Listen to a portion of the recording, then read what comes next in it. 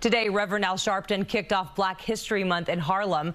The Reverend welcomed Governor Hochul to the National Action Network's House of Justice. He thanked her for signing legislation last month establishing a commission to study racial justice and reparations.